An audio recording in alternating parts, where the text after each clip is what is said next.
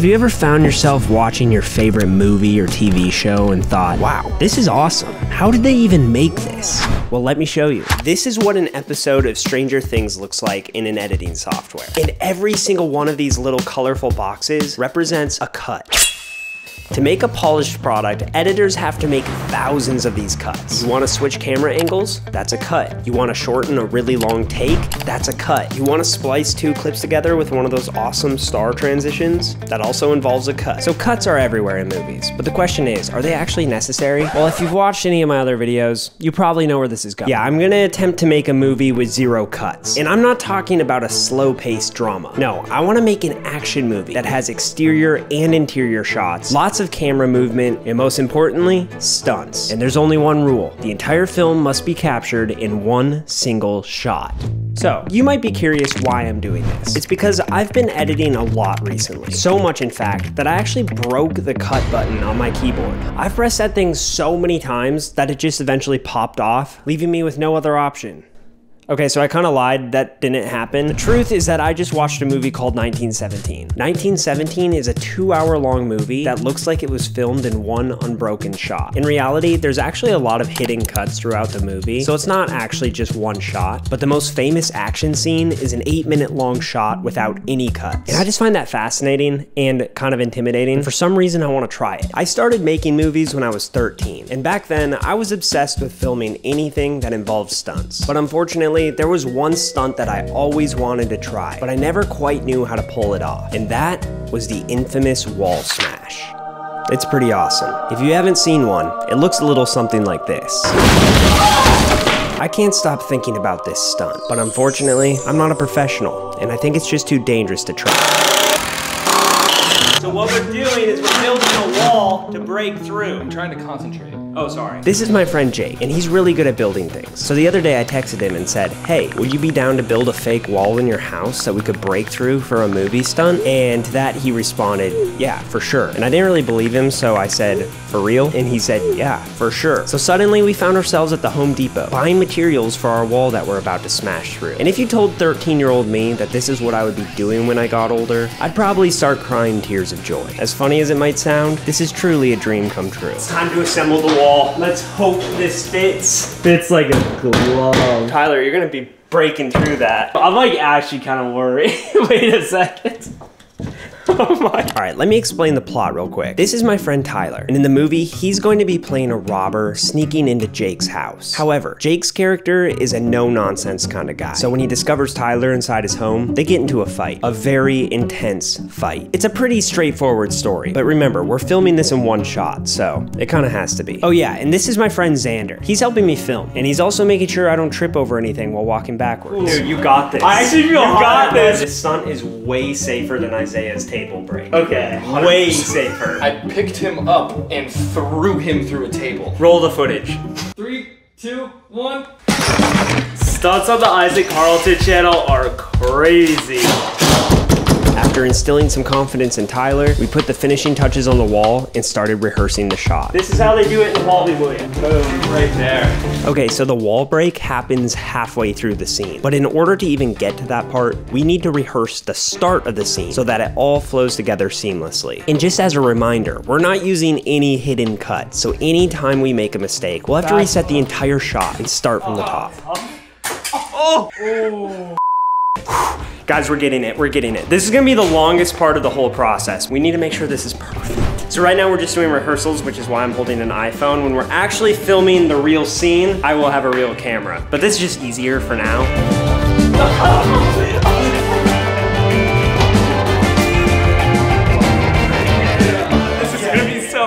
The first time this wall gets broken and we see how it breaks is gonna be when I'm going through it, which is slightly terrifying, but I guess that's the point of the one take shot. Jake's gonna land like so, and hopefully nobody gets hurt. Nobody will, we're all professionals here. Yeah, Hardy got hurt twice. To keep this from being the most boring video on YouTube, I'm hyperlapsing through the footage of us rehearsing, because we literally spent hours choreographing this shot. On a normal shoot, I would just roll the camera and start filming right away, but because we don't have the luxury of editing out mistakes, we have to be perfect. But that being said, eventually you have to stop rehearsing and just go for it. And action! This is it, the first take, and as long as we all hit our marks, we'll have a finished movie. And the pressure's on, because once we break through the wall, there's no going back.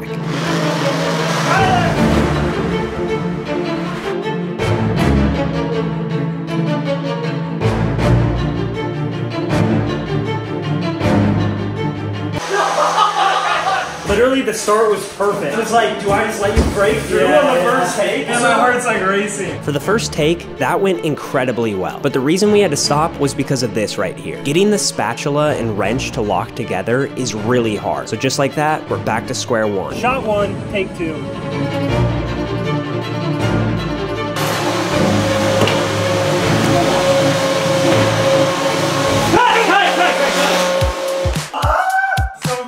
And same problem. But getting the spatula and wrench to lock isn't the only obstacle in our way. You see, I made the interesting decision to film this at the brightest time of the day. Dang, it's bright out. And because it's so bright, I need to have one of these on my lens. This is called a neutral density filter, and it kind of functions like sunglasses for your camera. For example, the reason I can get a nice blurry background like this when it's so bright out is because I have this filter on. So it's doing its job. However, it's a lot darker inside the house than it is by the pool. So in order to get proper exposure when transitioning inside, I have to manually crank the filter so that it lets more light in. Otherwise, my shots look something like this. And that's just one of the technical elements that's making this shot so hard. Shot one, take four.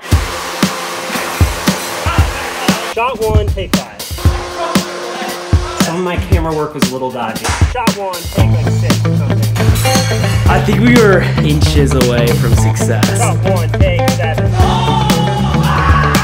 So it turns out this whole one-shot movie thing is a lot harder than I realized. So after several unsuccessful takes, I opened up Milanote for some inspiration. So for the past few days, I've been organizing literally every detail of this one-take movie into Milanote so that Jake, Tyler, and myself actually know what we're doing. I used a Milanote board to organize my entire pre-production process for this shot, and this is what it looks like. I started my board with reference images, which act as a storyboard for the shot we're trying to get. After that, I added some scenes for inspiration, including the infamous Mission Impossible bathroom brawl, which gave us needed inspiration for our fight scene.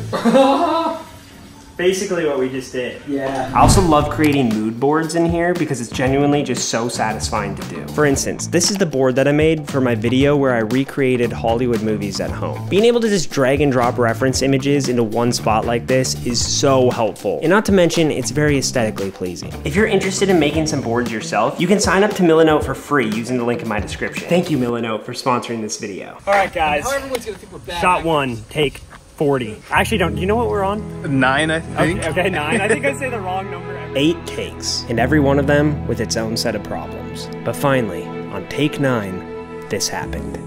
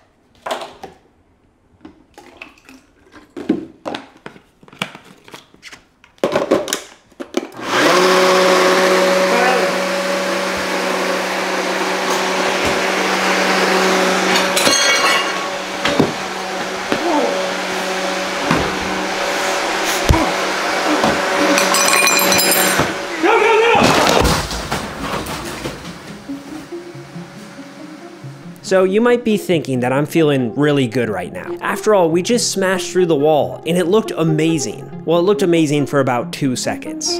Oh my gosh!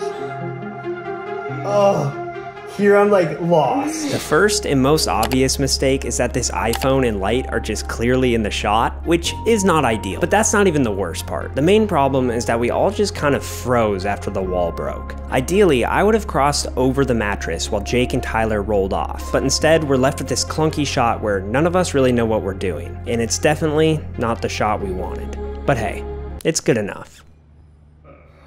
Psych, we're building another wall. And even though we'll never get it absolutely perfect, we can do a lot better. Besides, I did not drive all the way to Home Depot just to make a mediocre wall smash, okay? It is go time. This is it. Action! For real though, this is our last chance. We don't have any other walls. If we can't get this one right, we're done.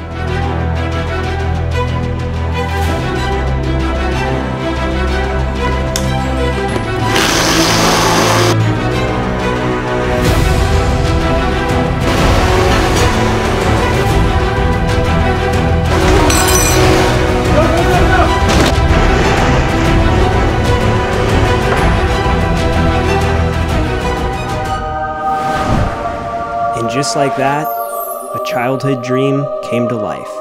And if my 13-year-old self could see the future, he'd be smiling right now.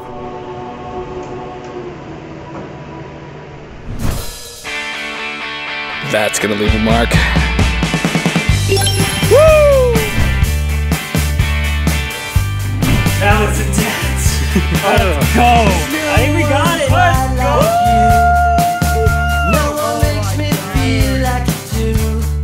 I wasn't recording. Now, the amazing thing about making a movie in one shot is that once it's filmed, the movie's finished. Psych, I wish that were the case, but I still have a lot of work to do, including re-recording all the sound effects. And that's how I spent the next day. So because we filmed in one take, we couldn't really prioritize the audio, which is why it sounds like this. Which leaves me with one option, which is to re-record all the audio myself. All jokes aside, I actually really like this part of the process. Filmmakers often say that audio is more important than video, and I definitely agree with that. It's pretty annoying to watch something with low quality sound, but it's pretty easy to forgive low resolution footage. And trust me on this, I filmed my last short film on a $9 camera from Amazon. As you can imagine, the image quality wasn't 4K, but after watching the footage for a bit, I honestly forgot I was using a cheap camera. However, the same does not go for audio. You want your audio sounding crispy.